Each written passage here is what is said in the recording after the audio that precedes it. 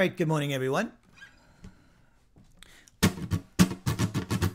Left, left, left, right, left, left, left, left, right, left, left, left, left, right, left, left, left, left, right, left. He's gonna come with the clouds, with all the armies of heaven. He's gonna come with the clouds, with all his saints and his angels. We're gonna march in with him, we're gonna sing and shout. We're gonna march in with him, it's gonna be a rout. We're gonna ride in with him to end the final war. And then riding with him, then there'll be peace for sure. Left, left, right, left, left, left, left, right, left. He's gonna come with the clouds to establish his kingdom. He's gonna come with the clouds, and every eye's gonna see him. We're gonna march in with him, we're gonna sing and shout. We're gonna march in with him, it's gonna be a rout. We're gonna ride in with him to end the final war. We're gonna ride in with him, then there'll be peace for sure. Then you and me will worship our great King, yeah. Left, left, left, right, left. We're gonna come with the clouds, with all the armies of heaven. He's gonna come with the clouds, with all his saints and his angels. We're gonna march in with him, we're gonna sing and shout. We're gonna march in with him, it's gonna be a rout. We're gonna ride in with him to end the final war. We're gonna ride in with him, then there'll be peace for sure. Then you and me will worship our great King, yeah. He's gonna come with the clouds, with all the armies of heaven. He's gonna come with the clouds, with all his saints and his angels. We're gonna march in with him, we're gonna sing and shout. We're gonna march in with him, it's gonna be a rout. We're gonna ride in with him to end the final war.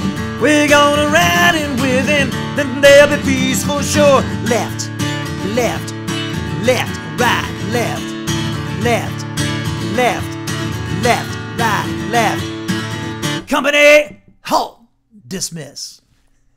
I'll hang the guitar up right back. I'll be right back.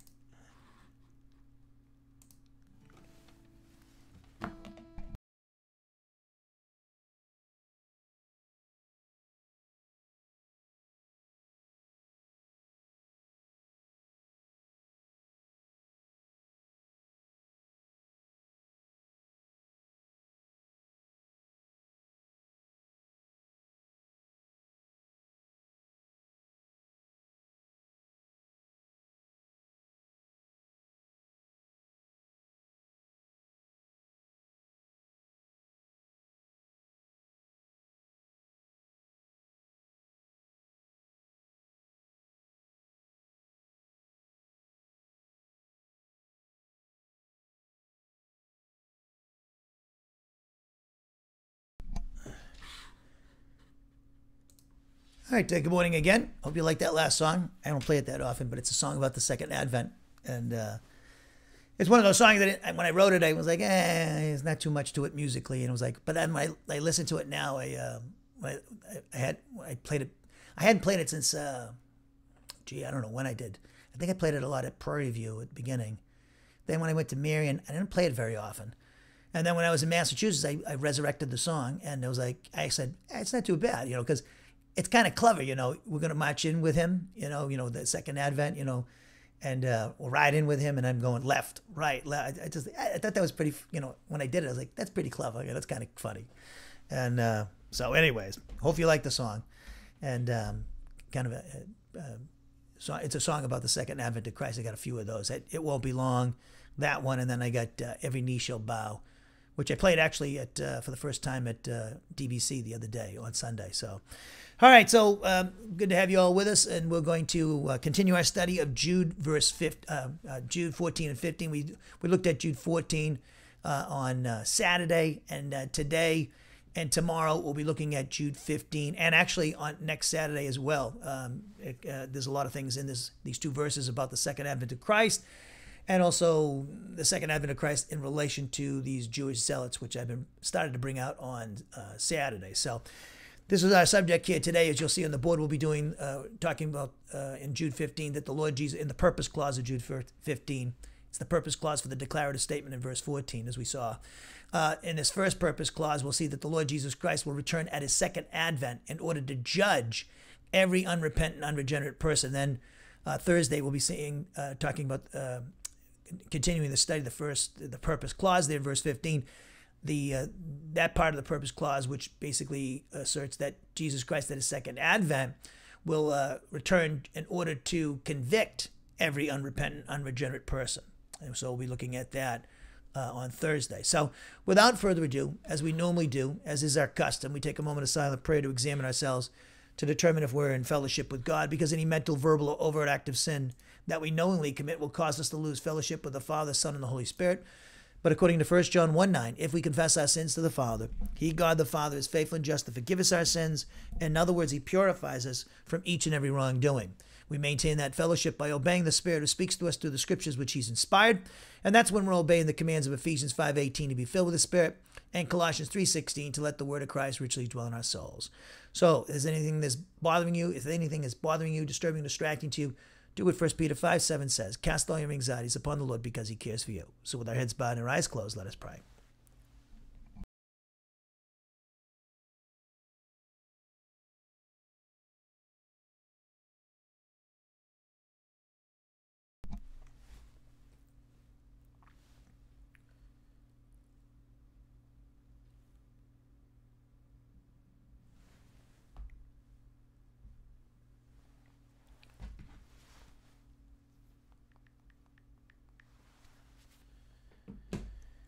Heavenly Father, we thank you for this day that you've given to us, another day to study your word. We thank you for your word and all the wonderful things that we've been learning in your word over the years and here at Wenstrom Bible Ministries. And I just thank you for the gift you've given me. And I just pray, Father, that you would use me mightily as your instrument today to bring forth your full counsel today with regards to this passage in Jude verses 14 and 15, which teach on the second advent of Jesus Christ.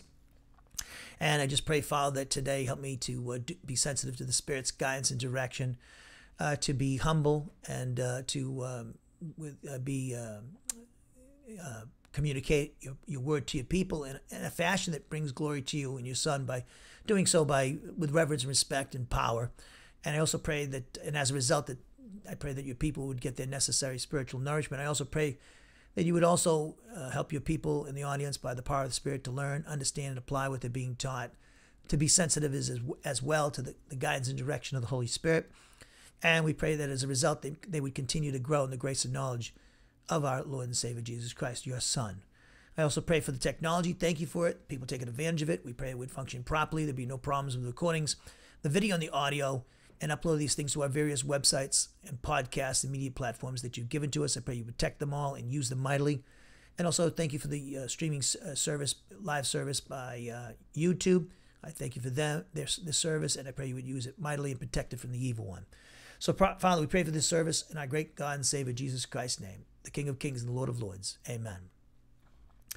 If you haven't turned there already, please go to the Epistle of Jude, look at verse 1, and we'll read the first 15 verses, and then we'll look at verse 15 in detail, verses 14 and 15. So I'm going to read from the Net Bible, these verses, Jude verses 1 through 15. So it says in Jude 1 in the Net Bible, from Jude, a slave of Jesus Christ and brother of James, to those who are called, wrapped in the love of God the Father, and kept for Jesus Christ, May mercy, peace, and love be lavished on you. Dear friends, although I've been eager to write to you about our common salvation, I now feel compelled instead to write to encourage you to contend earnestly for the faith that was once for all entrusted to the saints. For certain men have secretly slipped in among you, who long ago were marked out for the condemnation I'm about to describe. Ungodly men who have turned the grace of our God into a license for evil, and who deny our only Master and Lord Jesus Christ. Now I desire to remind you, even though you've been fully informed of these facts once for all, that Jesus, having saved the people out of the land of Egypt, later destroyed those who did not believe. You also know that the angels, who did not keep within their proper domain, but abandoned their own place of residence, he has kept in eternal chains in utter darkness, locked up for the judgment of the great day. So also Sodom and Gomorrah and the neighboring towns, since they indulged in sexual immorality and pursued unnatural desire in a way similar to these angels, are now displayed as an example by suffering the punishment of eternal fire. Yet these men, as a result of their dreams, defile the flesh, reject authority, and insult the glorious ones. But even when Michael, the archangel, was arguing with the devil and debating with him concerning Moses' body, he did not dare to bring a slanderous judgment, but said, "May the Lord rebuke you." But these men do not understand the things they slander, and they're being destroyed by the very things that, like irrational animals, they instinctively comprehend. Woe to them, for they have traveled down Cain's path, and because of greed have abandoned themselves to Balaam's error. Hence, they will certainly perish in Korah's rebellion.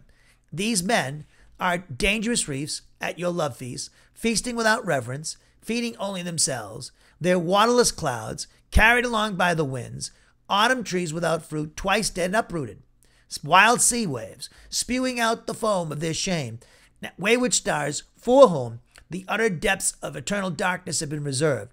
Now, Enoch, the seventh in descent, beginning with Adam, even prophesied of them, saying, "Look, the Lord is coming with thousands and thousands of his holy ones, to execute judgment on all and to convict every person of all their thoroughly ungodly deeds that they have committed, and of all the harsh words that ungodly sinners have spoken against him." So if you could look at verses 14 and 15 in my translation, verses 14 and 15. Now, in fact, Enoch, who is the seventh in descent from Adam, prophesied against the individuals like these, namely by asserting, "Look, the Lord is returning with a countless number of his holy ones in order to execute judgment against each and every person, specifically for the purpose of convicting and each and every person because of each and every one of their ungodly actions, which they committed in an ungodly manner. Correspondingly, because of each and every one of their harsh words, which they have spoken against him." Now, as we pointed out on Saturday, Jude 14 and 15 contain a quotation from 1 Enoch 1:9 and a prophecy concerning the second advent of Jesus Christ. Now, just to interject something about the second advent of Christ, it's distinct from the rapture of the church. As we pointed out, the rapture of the church is not preceded by signs. It's simply imminent. Whereas the second advent of Christ, signs precede it. And that's made clear by the Lord in his Olivet Discourse at Matthew 24. We also pointed out that the rapture is to deliver the church from the wrath of God, which we poured out upon the inhabitants of earth during the 70th week of Daniel, with the seven seal, trumpet, and bowl judgments that are talked about in great detail in Revelation chapters 6 through 18. And also the second advent of Christ, on the other hand, in contrast to that, it's Christ comes back with the church to deliver Israel from Satan, the fallen angels, Antichrist, the false prophet, and the tribulational armies. And the second advent is going to be visible to the entire world. Every eye shall see him. Revelation 1:7, John teaches us that. Whereas the rapture, only the church will see him. It's invisible to the rest of the world. And the rapture was a mystery. It was not known to Old Testament saints. And Paul makes that clear when he talks about the resurrection, the rapture of the church, and 1 Corinthians chapter 15, verses 50 to 58. And then, whereas the second advent of Christ was prophesied about throughout the Old Testament. It's also found in the New Testament. So that's a couple of distinctions between the rapture and the second advent of Christ. And second of all, or lastly, I would say, the rapture has to happen in order for the second advent to take place. And actually, specifically, the rapture has to happen in order for the 70th week of Daniel, the tribulation period, to start. We saw that in our study of 2 Thessalonians 2, 1 through 12, where the Spirit, who's the restrainer in that passage, is indwelling the church. Each member of the church is indwelt by the Spirit. And when the rapture takes place and the church is removed from the earth and they get their resurrection bodies, the Spirit will be removed as well. And that simply means he'll still, remember, he's omnipresent. He'll still be present on the earth during the tribulation period. It's that he won't be localized in a group of believers like he is right now during the church age. And so when that happens, then there's nothing to restrain Satan to manifest his man, the Antichrist. So we saw that in great detail in our study of 2 Thessalonians 2, 1 through 12. So Jude 14 and 15, as I said before, contain a quotation from 1 Enoch 1:9, as well as a prophecy concerning the second advent of Jesus Christ. Now, these verses are composed of a declarative statement, which appears in verse 14, and it's followed by two purpose clauses, which appear in verse 15. And the second purpose clause explains in greater detail the first. I make that clear in my translation, as you can see. Now, the declarative statement in verse 14, as we pointed out on Saturday, asserts that Enoch, who is the seventh in genealogical descent from Adam, prophesied against individuals like these unregenerate Jewish zealots living in the first century A.D. So he, as we pointed out, left off on Saturday, this prophecy is about the second advent of Jesus Christ and how he'll judge every unrepentant, unsaved person on the face of the earth at the second advent, which ends again the tribulation period, 70th week of Daniel. And he's comparing the judgment of these individuals to the judgment of the Jewish zealots who were in Jude's day and age. And that's indicated by the fact that he uses the figure of speech called simile, and he uses it in verses 12 and 13, and he carries it over into verse 14. And that's made clear by the fact that the Holy Spirit, who inspired Jude and also to put this prophecy down in Scripture, knew in his omniscience that these Jewish zealots would not be alive at the time of the second advent of Christ. And so contextually, there's evidence for the similes being used in verse 14, and also we know theologically as well. So we see that the declarative statement in Jude 14 again asserts that Enoch, who is the seventh in this genealogical descent from Adam, prophesied against individuals like these unregenerate Jewish zealots who were living in the first century A.D. And as we pointed out many times, and I reiterate this because there's always new people coming into our broadcast through YouTube. It's not like you're in a church building and you know the people in the building and you know who somebody who's new walks in. I never know who's walking into our classes, whether it's listening or watching them on our Wenstrom.org page, our main website, or Faith Life Sermons page, where we put our MP3, MP4s, or our YouTube page, and or the podcast. We have podcasts on iTunes, Spotify, Amazon Music, over 2,000 of them. And so I have no idea who these people are unless they contact me. But they do come in, both believers and non-believers. So for their benefit, the Jewish zealots were individuals who were one of the four great pillars of Jewish society in the first century A.D. They were trying to persuade the citizens of Judea in the first century A.D. to join with them in their rebellion against Rome, for they believed by attacking Rome, this would prompt the Messiah to come and deliver Israel and establish the kingdom of God on earth. They were loyal to the law, they were zealous for the law, and also they got their inspiration from the Maccabees, who were used in 2nd century BC to get rid of Antiochus Epiphanes IV, who was committing genocide against the Jewish people and brought an end to the sacrifices in the temple, and was, as I said before, committing genocide. And so and the Maccabees, which they're talked about in 1st, 2nd, and 3rd Maccabees in the Apocrypha of the Roman Catholic Bible, the Maccabeans were trying to protect the Jewish culture and religion from the Greek culture and language and religion. And so the Jewish zealots got their inspiration from these Maccabeans. And of course, the Jewish, as we pointed out also, the Jewish zealots were also, they were started by a man named Judas the Galilean. They started in Galilee in the beginning of the first century. So that's where Jesus and the apostles were, right? So there was also a man named Simon the Zealot who was chosen as to be an apostle by Jesus, not Simon Peter, but Simon the Zealot.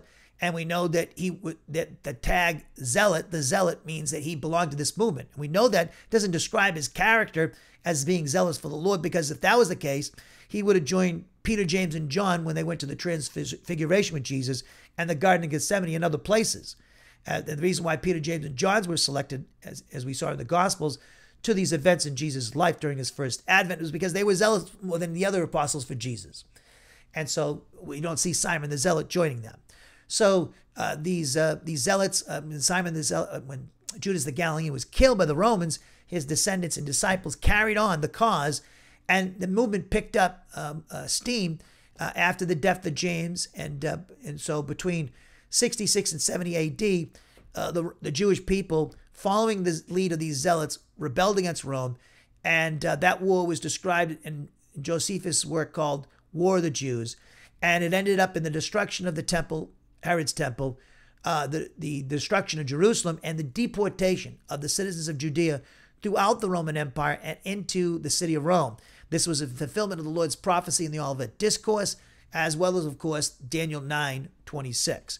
So, again, that declarative statement in Jude 14 is asserting that Enoch, who is the seventh in genealogical descent from Adam, prophesied against individuals like these zealots living in the first century A.D., and those individuals were the citizens of the world who were following Antichrist in his rebellion against Jesus Christ. Now, as we pointed out and touched on a few moments ago, Jude 12 and 13 contain 5 similes, and Jude 14 contains one as well.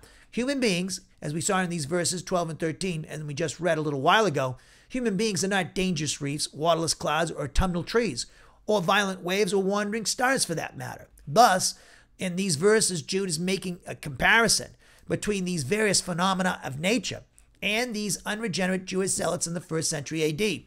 And Jude 14 continues his use of the figure of simile. So he, in this verse, Jude is comparing every unrepentant, unregenerate person living on the earth at the time of Jesus' second advent with these unregenerate Jewish zealots, because both will be judged by Jesus Christ because of their ungodly words and actions. Further supporting this interpretation, and I mentioned this a few moments ago, is that the Holy Spirit, who inspired Jude to quote from 1 Enoch 1:9, would know from his omniscience that these zealots living in the first century A.D. would not be living when the second advent of Jesus Christ took place. Therefore, Jude 14 and 15 are asserting that, in fact, Enoch, who is the seventh in genealogical descent from Adam, prophesied against individuals, the citizens of the world under Antichrist rebellion, like these, the Jewish zealots, namely by asserting, look, the Lord is coming with a countless number of his holy ones in order to execute judgment against each and every person, specifically for the purpose of convicting each and every person because of each and every one of their ungodly actions, which they committed in an ungodly manner.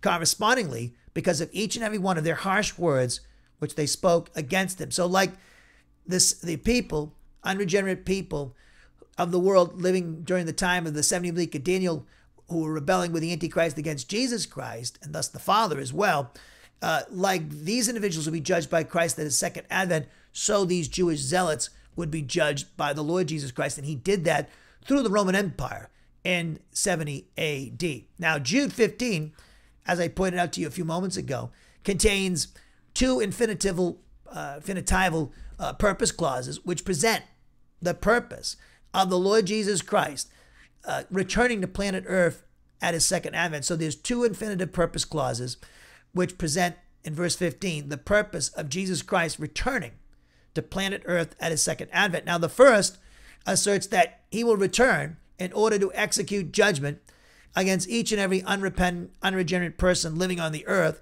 at that time. And the second purpose clause explains the first and contains two causal clauses. This second purpose clause asserts that he will return at his second advent in order to convict each and every unrepentant, unregenerate person living on the earth at that time. Now, the first causal clause asserts that he will do this because of each and every one of their ungodly actions, which they committed in an ungodly manner during the course of their entire lives. And the second causal clause corresponds to the first and asserts that the Lord will convict every unregenerate, unrepentant person living on the earth at his second advent because of every one of their harsh words which they have spoken against him during the course of their entire lives. So therefore, Jude 14 and 15 is emphatically asserting that Enoch, who is the seventh in descent from Adam, prophesied against individuals like these zealots in the first century AD by stating that the Lord will return at his second advent with a countless number of his elect angels in order to execute judgment against every unrepentant, unregenerate human being living on the earth. And specifically, he will return in order to convict each and every one of them because of their ungodly actions and which they committed in an ungodly manner during the course of their lives. And correspondingly, he will convict them because of each and every one of their harsh words which they have spoken against him during the course of their entire lives. And thus, consequently, Jude 14 and 15 serve to emphasize with the Christian community in Judea that these unsaved, unregenerate Jewish zealots, like every unsaved, unrepentant person living on the earth at the Christ's second advent, will be judged by Jesus Christ if they do not repent by trusting in him as their Savior. So now the Lord, why hasn't he come back?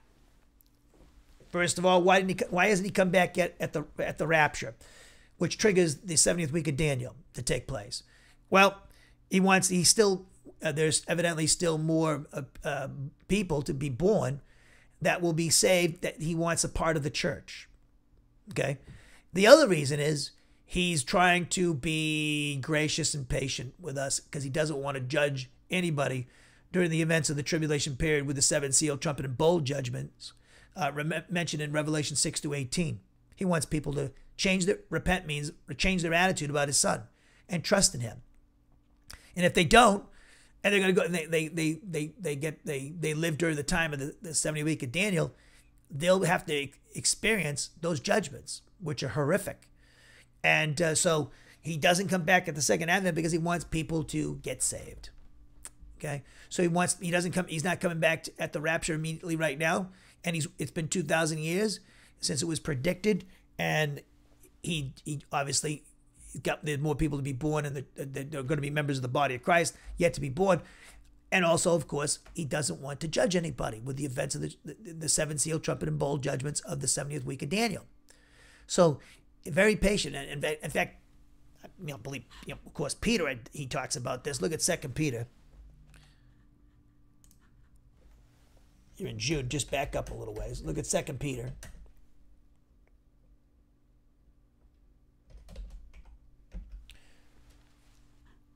Second Peter 3.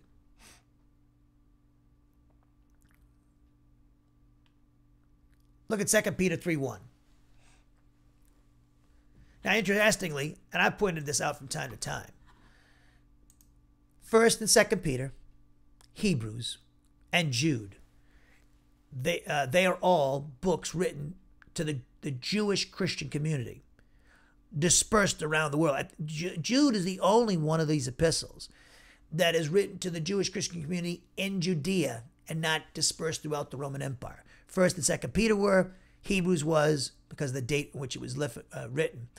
But Jude is not. Jude was, the Jewish Christian community was still, many of them were still in Judea when Jude wrote this epistle. Whereas the other Hebrews, 1st and 2nd Peter, they're written to Jewish Christians throughout the Roman Empire. Peter makes that clear at the beginning of 1st Peter. And quite interesting. And so if you look at 2 Peter 3:1,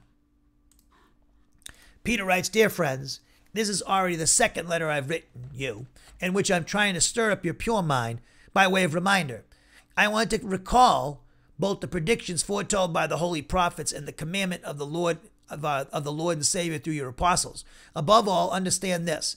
In the last days, and we're in the last days, Blatant scoffers will come, being propelled by their own evil urges, and saying, where is his promised return? Okay, the second advent.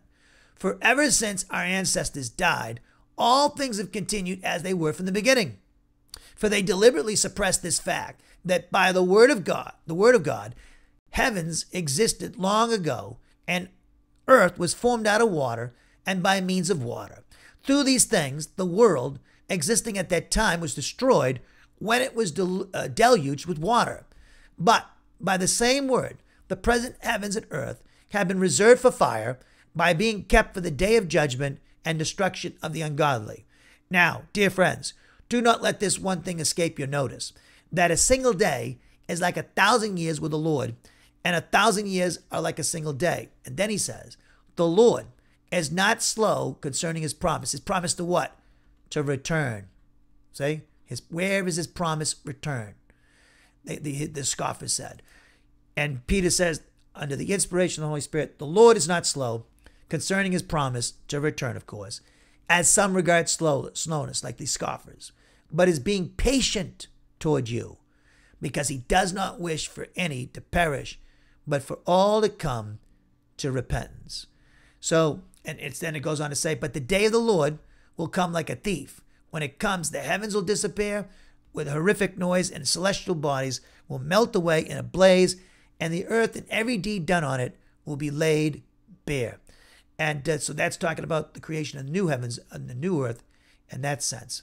But also that's true of the second advent. It could be talking about that too, because kind of merging the two, because the second advent, the 70th week of Daniel will come like a thief in the night. That's what Paul talks about, and we studied this in 2 Thessalonians chapter 2, 1 through 12, because the inhabitants on planet Earth who were living on the earth at the time of the rapture and then the 70th week of Daniel, the events of the tribulation period will take them by surprise.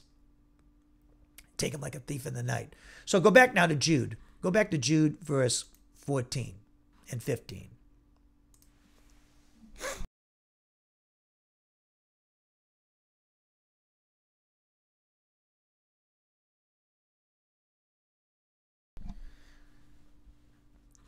Okay, so if you look at Jude 14 and 15, look at my translation, please. On the board. So it says in Jude 14 and 15 of my translation, now in fact, Enoch, who was the seventh in descent from Adam, prophesied against individuals, the people living during the 70th week of Daniel under Antichrist. He prophesied against individuals like these being the Jewish zealots in the 1st century AD, namely, by asserting, look, the Lord is returning with a countless number of his holy ones. And here's the purpose why, for the reason of doing this. Why is he returning from the third heaven? In order to execute judgment against each and every person. And then, as I said before, the second purpose clause gets more specific. Specifically, for the purpose of convicting each and every person because of each and every one of their ungodly actions which they committed in an ungodly manner. And correspondingly, the second causal clause in that second purpose clause asserts, because of each and every one of their harsh words, which they have spoken against the Lord. So, as we noted in our study of Jude 15, we have two purpose clauses, two infinitival purpose clauses. Now, both the infinitive conjugation of the verb poieo, which I translate in order to execute, in the first causal clause, and the infinitive conjugation of the verb elencho, for the purpose of convicting, I translate it, which appears in the second infinitival clause. They both indicate the purpose or the goal of the action of its controlling verb, which appears in verse 14. And that word is erkomai. We have the third person singular, aorist active indicative conjugation of the verb erkomai, which speaks of the Lord returning, quote unquote, to planet Earth from the throne room of God in the third heaven at his second advent. So therefore, the first infinitival purpose clause indicates that the purpose of the Lord returning to planet Earth at his second advent is to execute judgment against each and every unrepentant, unregenerate person living on the earth at the time of his second advent. And he's going to convict them of, going to execute judgment against them because of sinning against him. So therefore, again, this first infinitival purpose clause indicates that the purpose of the Lord returning to earth at his second advent is to execute judgment against each and every unrepentant, unregenerate person living on the earth at the time of his second advent. The second infinitival purpose clause explains in greater detail the first. So therefore, the second is describing specifically exactly what Jude means when he asserts that the Lord will return to earth in order to execute judgment against every person who rejects him as Savior. Consequently, this second one is, in second purpose clause, is describing this judgment as the Lord convicting each and every person of their sin because of each and every one of their ungodly actions, which they committed in an ungodly manner. Secondly, it is describing this judgment as the Lord convicting each and every one of these individuals of sin because of each and every one of their harsh words, which they have spoken against him during the course of their lives. So the Lord this is talking at the second advent is where the Lord exercises his wrath. In fact, the seven seal, trumpet, and bowl judgments that you see poured out upon the world during the 70th week of Daniel are really described as the wrath of the Lamb. You know, everybody wants a nice, loving Jesus, and he is a loving God, but not the kind of love that they think. They think in sentimental terms, but they don't think of describe the love of God correctly. People don't understand the love of God unless they know their Bible and they're led by the Spirit. But most people, when they think of the love of God, they think of some kind of sentimental thing, like the love of my grandmother. You know, it's not like that at all. And so the Lord Jesus Christ, because he's holy, like his Father in the Spirit, is going to exercise his wrath against people who reject him as Savior, because rejecting him as Savior leaves God and Jesus, who's God, no choice but to judge. See, if God didn't judge, he's not God. Okay? If God doesn't judge, he's not God. You get some other God. And that's very important. But if you don't have a God, that sent his son to the cross to suffer his wrath in our place, in the place of the human race, so that the human race wouldn't have to suffer the wrath of God forever in the lake of fire, if you don't have that as your God, who provides a sacrifice that will propitiate the holiness of God, then you don't have really the true and living God. So yes, God is he's transcendent, he's immanent, he's above his, he's outside the time, matter, space continuum, and he's also in the time, matter, space continuum. He feels all things, and he's outside of it. He doesn't have to. He's not tied to like we are to the time, matter, space continuum. Also, God is a God of wrath. He's holiness. He's perfection. He doesn't tolerate sin or sinners unless there's a way that he makes available to his son, and he makes that way available to his son. Otherwise, there's no chance whatsoever that you can you get saved or enter into a relationship with God apart from his son, Jesus Christ, because you have to be perfect. God's perfect. I remember I was listening to Tim Keller. He was teaching in New York City, and his church there. You can keep him in prayer. He's been ill. But he was talking about, he made the point that somebody was talking about they were asking college kids to read the Sermon on the Mount, Matthew 5 through 7, the Sermon on the Mount discourse.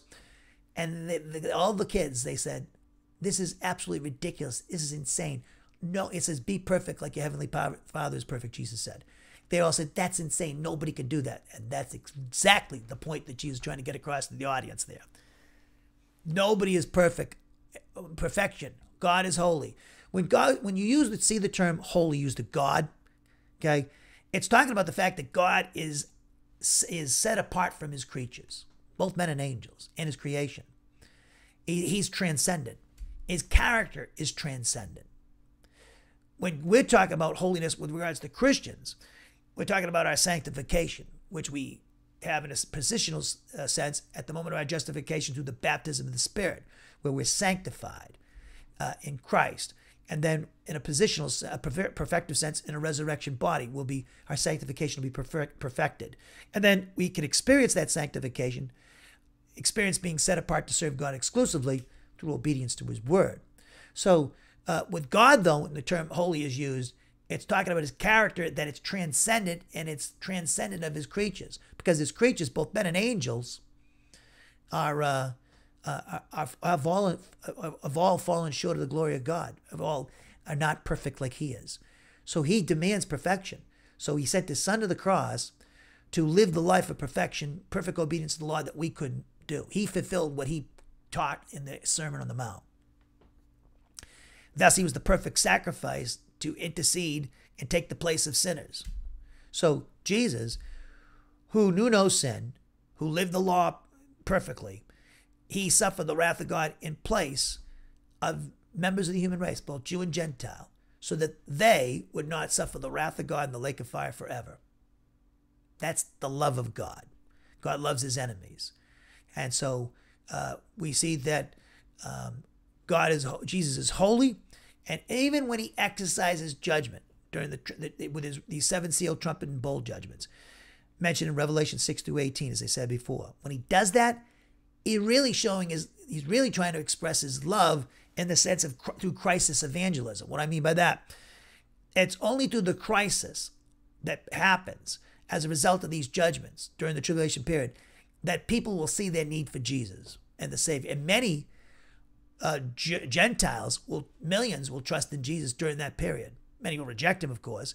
And of course, 144,000 Jews will believe. And then the majority of Jews will believe in him at his second advent, the national regeneration and restoration of the Jewish people. And mentioned in many passages, like in Romans chapter 11, 25-27, and Zechariah 12 and 14, those chapters. So the wrath of the Lamb, Jesus is going to exercise his wrath, and that's what he's going to do at his second advent. And so if you're not going to get the message and be humbled and see your need for Jesus, then he's going to have through the elect angels remove you from the face of the earth if you're living during that time. And you'll be sent into torments, and the execution of eternal condemnation will be finished off at the great white throne judgment, Revelation 20:11-15. Look at Revelation chapter 5, please. Revelation chapter 5, verse 1. Great passage, of course.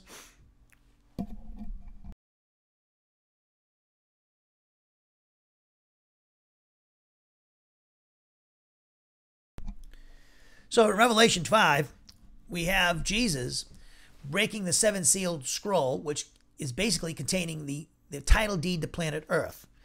Now, for those of you who've been following me in this series on Jude, I've been bringing this out a lot. With the Jewish zealots rejecting governmental authority, they're actually rejecting Satan's authority that was delegated to him by the Lord as a result of the fall of Adam and Eve. Remember, in Genesis chapter 1, 26-28, God created Adam and Eve to rule over his creation. Satan comes in, deceives the woman. Adam goes along and eats from the tree of the knowledge of good and evil, and so plunges the whole human race into sin. And not only that, but in sin, enslavement to sin and Satan. So he's now the God of this world. 2 Corinthians 4:4. 1 John 5:19 says the whole world's under his power. He offered the kingdoms of the world to Jesus, and tempting him, saying, worship me, bow down and worship me, and I'll give you all these kingdoms. And of course, that would have been a legitimate temptation if he didn't have that authority and possession of these things. So right now, he's the God of this world. And so Jesus came to basically restore mankind to the purpose for which he was originally created, which is to rule over the works of his hands. So everyone who believes in Jesus during the church age becomes the bride of Christ. Ephesians talks about that at the end of chapter 5. And so we're the bride of Christ. And so the church and Jesus will rule over the works of God's hands during the millennial reign of Christ, and thus the restoration of humanity to its rightful place, ruling over the creation. And so remember, Jesus is the God-man. So he's the last Adam. He's the bridegroom. We're the bride. Ephesians chapter 5 talks about 23 to the end of the chapter. So right now, when Jesus breaks the seven-sealed scroll that contains the title deed of the earth, he's the only one that is worthy to open this because he's holy, as we'll say. And so this gives him the right to exercise his judgment against the inhabitants of planet Earth for rejecting him. And again, many will be saved because of it. They'll see their need for Jesus. They'll be humbled, but many will not. So look at Revelation, with that background out of the way. Look at Revelation chapter 5, verse 1. Then I saw, John says, and the right hand of the one who was seated on the throne, and that's the Father seated on the throne, a scroll written on the front and back and sealed with 7 seals. And I saw a powerful angel proclaiming in a loud voice, who is worthy to open the scroll and to break its seals? Note the word worthy. But no one in heaven or on earth or under the earth was able to open the scroll or look into it. No human being or angel, for that matter, is what he's saying. So I began weeping bitterly because no one was found who was worthy to open the scroll or look into it. Then one of the elders said to me, stop weeping. Look, the Lion of the tribe of Judah, the Root of David, has conquered. Thus he can open the scroll and its 7 seals. So, in other words, if there was an angel like Michael or Gabriel worthy to open this 7-seal scroll, he would have went up and opened it. But there was none worthy. That's telling you that all the angels fell. And just the way we can't go get, there's not a lot of details, but you can see through inference. Just like Adam and Eve plunged their progeny, the human race, into sin, so Satan, who was the head of the angelic race, plunged the angels into sin. In fact, maybe it says in Job that he charges his angels with sin, with wrongdoing. And so we see that Revelation 12 makes clear that 2/3 of the angels went with God after their fall. They trusted in him. The other third, led by Satan, rejected the Lord, did not have faith in him.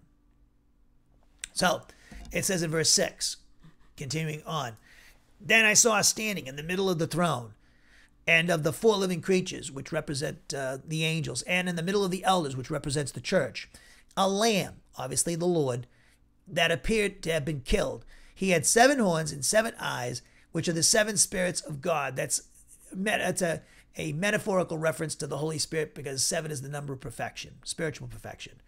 And so these 7 spirits of God were sent out into all the earth. And then he came and took the scroll from the right hand, the Father, of the one who was seated on the throne. And we had taken the scroll, the 4 living creatures and the 24 elders threw themselves down to the ground before the Lamb.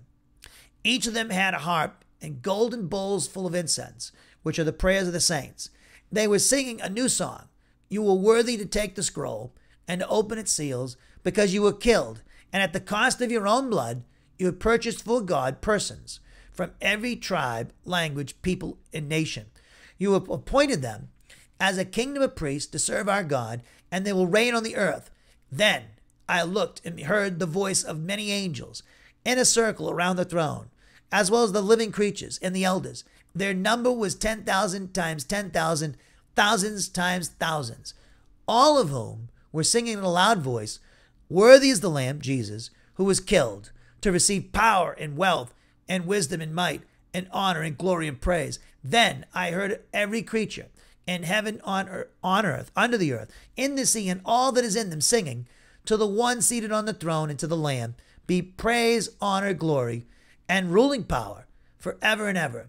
And the 4 living creatures were saying, Amen, and the elders threw themselves to the ground and worship. Now look at chapter 6, verse 1. I looked on when the Lamb opened one of the 7 seals, and I heard one of the 4 living creatures saying with a thunderous voice, Come. So I looked, and here came a white horse. The one who rode it had a bow, and he was given a crown, and as a conqueror he rode out to conquer. Then when the Lamb opened the 2nd seal, I heard the 2nd living creature saying, Come. And another horse, fiery red, came out, and the one who rode it was granted permission to take peace from the earth, so that people would butcher one another. And he was given a huge sword. Then when the Lamb opened the 3rd seal, I heard the 3rd living creature saying, Come. So I looked, and here came a black horse. The one who rode it had a balanced scale in his hand. Then I heard something like a voice from among the 4 living creatures saying, A quart of wheat will cost a day's pay, and 3 quarts of barley will cost a day's pay. But do not damage the olive oil and the wine. Then, when the Lamb opened the 4th seal, I heard the voice of the fourth living creature saying, Come. So I looked, and here came a pale green horse. The name of the one who rode it was Death, and Hades followed right behind. They were given authority over 1/4 of the earth to kill its population with the sword, famine, and disease, and by the wild animals of the earth. Now when the Lamb opened the 5th seal, I saw under the altar the souls of those who had been violently killed, because of the word of God and because of the testimony they had given. They cried out with a loud voice, How long, sovereign master, holy and true, before you judge those who live on the earth and avenge our blood? And each of them was given a long white robe, and they were told to rest for a little longer, until the full number was reached of both their fellow servants and their brothers who were going to be killed during the tribulation period, of course, just as they had been. Then verse 12 says, Then I looked. When the Lamb opened the 6th seal, a huge earthquake took place. The sun became as black as sackcloth made of hair, and the full moon became blood red. And the stars in the sky fell to the earth, like a fig tree dropping its unripe figs when shaken by a fierce wind. The sky was split apart, like a scroll rolled up, and every mountain and island was moved from its place. Then the kings of the earth, the very important people, the generals, the rich, the powerful, and everyone, slave and free, hid themselves in the caves and among the rocks of the mountains. And they said to the mountains and to the rocks, Fall on us and hide us from the face of the one who is seated on the throne and from the wrath of the Lamb, because the great day of their wrath has come, and who is able to withstand it? Rhetorical question demanding a negative, emphatic response. Nobody. Go back now to Jude, verse 14 and 15 now.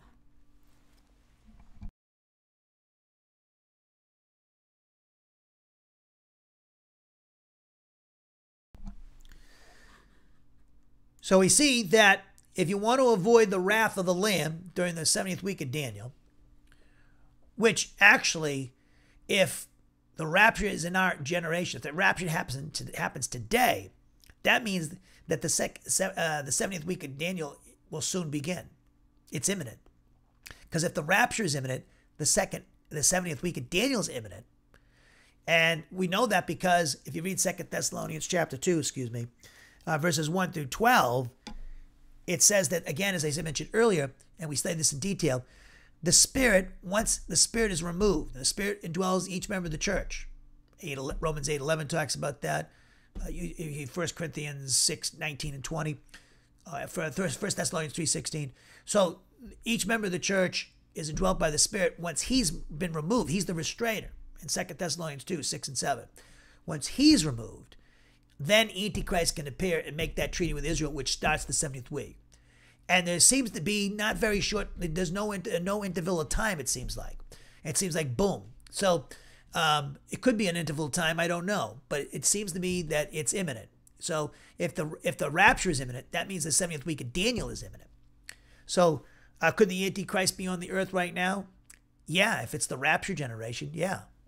But right now, we don't know, because we won't know until we're raptured. How's that? Really, it's the facts. That's how you won't know until we're gone. Okay, who he will be. And that's true of everybody in the human race living at that time. So if you want to avoid the wrath of the Lamb, you need to accept by faith the love of the Lamb. If you want to avoid the wrath of the Lamb, and that not just the wrath of the Lamb during the 70th week, but the wrath of the Lamb in the lake of fire forever, then you need to accept by faith his act of love, his awesome, incomparable act of love at Calvary 2,000 years ago.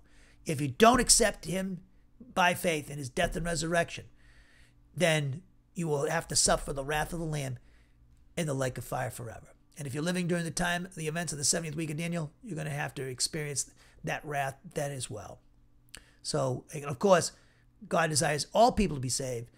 You know, God sent his son to the cross for all people. 1 Timothy 4:10 talks about that. 1 John 2:2. He desires it's unlimited atonement. God wants all people to be saved. The heretical doctrine, the limited atonement, where Christ only died for the elect, That's heresy. That's an insult, an attack on God's character and integrity, and it quite blatantly rejects Scripture. And by the way, Calvin didn't adhere to Calvinism, 5-point Calvinism. Beza is the one, his disciple. He's the knucklehead that promoted that stuff, limited atonement.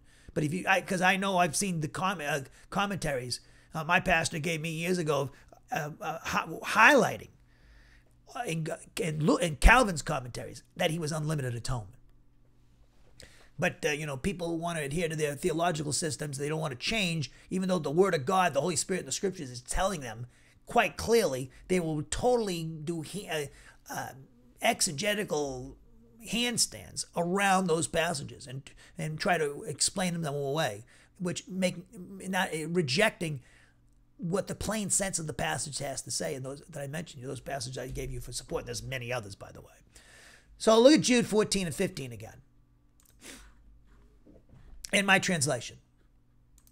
Now, in fact, Enoch, who is the seventh descent from Adam, prophesied against individuals like these, namely by asserting, look, the Lord is returning with a countless number of his holy ones in order to execute judgment against each and every person. So the word judgment there is the noun, in the Greek noun krisis, which appears in the first purpose clause, and it pertains to the act of judging a person, which results in a legal or moral determination. In context, this word speaks of the judgment of every unregenerate, unrepentant human being living on the earth at the time of our Lord's second advent. This will result in the elect angels removing these individuals from the earth, where they'll be placed temporarily in torments. For documentation, look at Luke 16, 19 through 31. Eventually, according to Revelation 20, 11 through 15, they will appear at the great white throne judgment of every unrepentant human being on the face of the earth, in past, present, and future. They will appear at the great white throne judgment at the end of human history, where they will receive their execution of their sentence to experience eternal condemnation in the lake of fire. They receive this judgment because of their rejection of Jesus Christ as their Savior, since sinners cannot, under any circumstances, enter into a relationship or a fellowship with the Holy God without a mediator, who is Jesus Christ. That's why I said many times, you can't get saved if there's certain things about when it says believe in the Lord Jesus Christ and be saved, okay? There's certain things about Jesus that you have to believe in order to get saved, okay? So believe in the Lord Jesus Christ is kind of an umbrella term. What about Jesus do I need to believe? First of all, you need to believe that he rose from the dead. If you reject the resurrection, you're not going to get saved. Why? Because if he's just died on the cross, he's just another dead person who was executed by the Romans because he thought he was something that he was not, okay? He's like anybody else. Okay, any other criminal. So if he rises from the dead, that changes it all. Okay, that means God has vindicated him and has accepted his work on the cross as the payment for our sins. The other thing is, you need to believe he's both God and man, because if he's not both God and man, there's no mediator between sinful human beings and a holy God. That's why the Son had to become a human being, because to be a mediator between his Father and us. So these unregenerate individuals who reject Jesus Christ, who are living at the time of his second advent, they receive this judgment because of their rejection of him as their Savior, because sinners cannot under any circumstances enter into a relationship with or fellowship with the Holy God without a mediator, and that is Jesus Christ. 1 Timothy 2:5 for documentation. They need a mediator and a Savior like we all do, because all of us in the human race, past, present, and future, are sinners by nature and practice. That's the whole thing that Paul says in Romans 1 through 3, those chapters. The sinner, though, who trusts in Jesus as their Savior, is declared justified by the Father and simultaneously receives the forgiveness of sins, eternal life, and has been entered into an eternal relationship with the Trinity. That's the story of Romans 3, 19 to the end of that chapter, in Romans chapter 4. And Romans chapter 5, 1 through 11. Furthermore, at the moment of justification, which is the subject of Romans 3, 4, and 5, at the moment of justification, they are identified with Jesus Christ in his crucifixion, death, burial, resurrection, and session at the right hand of the Father through the baptism of the Spirit. Now, if you look at that purpose clause in Jude, look at that, my translation again, verses 14 and 15. Now, in fact, Enoch, who was the seventh in descent from Adam, prophesied against individuals like these, namely by asserting, look, the Lord is returning with a countless number of his holy ones. And then he says, in order to execute judgment against each and every person.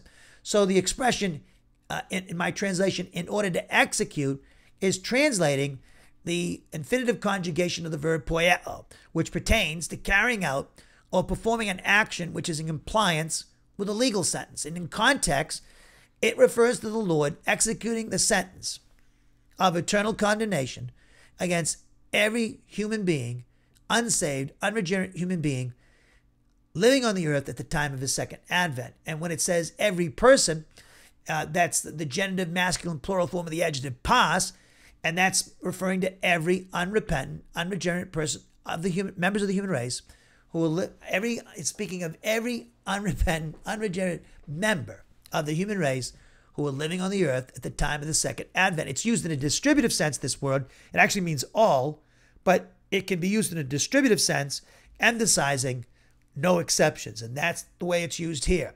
Now, this word is the object of the preposition kata, which is functioning here as a marker of opposition. Therefore, this prepositional phrase is expressing the idea that the Lord will return to planet Earth at his second advent in order to execute judgment against, quote unquote, each and every unregenerate, unrepentant person living on the earth at the time of his second advent. Now, the word for person, pasuke, which pertains to a human being as a living soul or being, or in other words, it pertains to an entity with personhood. Specifically here, it refers to an unrepentant, unregenerate person living on the earth at the time of our Lord's second advent. So this word is modified by the accusative, feminine singular form of the adjective pas, which is used again in a distributive sense and should be translated each and every because it pertains to any one of a totality, and it's emphasizing no exception. So therefore, again, it's expressing the idea that each and every unrepentant, unregenerate person will be judged by the Lord Jesus Christ at his second advent without exception. Nobody escapes, in other words. In fact, when it comes to the lake of fire, every unregenerate person who dies in that state physically is not going to escape the wrath of God. You are not going to escape. There's no way out. So the only way out is through faith in Jesus Christ. I was giving family members the gospel last night over the phone. We're talking to them. And so, this is extremely important. And, I'm a pastor who's supposed to educate and disciple people in the body of Christ. My gift is designed to benefit the body of Christ for their spiritual growth. Ephesians chapter 4, 12 to 16. But also I'm supposed, as Paul told Timothy in his 2 Timothy, do the work of an evangelist. Or might have been 1 Timothy. Do the work of an evangelist. Now, there's a lot of people, as I said before, that I don't even know who's hitting our website. It's not like I got a building here where I know everybody in the room, if they're believers or not, and I can tell if it's not, So here, you got people on YouTube, Facebook, our Faith Life Sermons website, the podcast. I don't know who's listening. So if you're not a Christian, God loves you, and you're a sinner, and you're in danger of the wrath of God. And I'm not trying to scare you. I'm just trying to give you the facts. If those facts scare you, that's good. That should scare you. I'd be terrified to face God if I was an unbeliever now and to die and face him. You don't want that. I mean, we have to face the Lord one way or the other. You would rather face him as being someone who's been saved by him from his wrath. And again, it doesn't cost you anything. You don't have to raise your hand, walk an aisle, give money to the church. You don't have to do so many Hail Marys and How Fathers. That's what they used to teach us in the Catholic Church. God's not keeping a record of you. He's not going to say, okay, you did so many good deeds, so you get in heaven. And he's not, you were such a nice person. Nobody, let me tell you something. Compared to God, none of us are nice. One of the things the Lord has really, especially over the last 3 years, pointed out to me, made clear, I'm a wicked sinner. I mean, I knew that before. I know it now more than ever. And I say that because, you know, the scripture, the Spirit convicts you, and the Spirit makes you put yourself in perspective, and that God is holy. We don't have a chance without a mediator. We don't have any chance of getting into heaven, and we're going to be judged unless we go to Jesus. So it doesn't. We couldn't do enough good works, in other words, to gain his approval. The only one who gained his approval in the human race was his Son. Remember, he said, well, this is my beloved Son whom I'm well pleased. Listen to him. And Jesus said to believe in him. There's no other name under heaven by which men should be saved from God's wrath. So it's simple to get saved. It's simple. Remember, and Jesus was talking to Nicodemus, and he talked about, you got to be born again. You got to believe in me and be born again. But he also used an analogy. Remember, in Israel, in Numbers, they were ticking the Lord off, and he was judging them. He was disciplining them. Many people getting killed, and the Lord told Moses, okay, get this staff, the serpent, and lift it up, and anybody who lifts at that staff, they will be safe from the plague. And he equated believing in him to avoid the wrath of God with that. Now, how much effort did those Israelites take to look at that staff? Didn't take any effort. So look to the cross. Look to the cross of Jesus. Look to his resurrection. The resurrection demonstrated that he was who he claimed to be, and that he's been vindicated by God, and that his work on the cross was payment for our sins. So you can live with God forever, for all of eternity. That's much better than being consigned to the lake of fire forever and experiencing the wrath of God. Jesus again, he was abandoned by his Father. When he was facing the wrath of God and experiencing it, he was abandoned by his Father. He did that so you and I wouldn't be abandoned for all of eternity in the lake of fire. That's absolutely, nobody loves you like Jesus. Nobody loved me like Jesus. Let's close.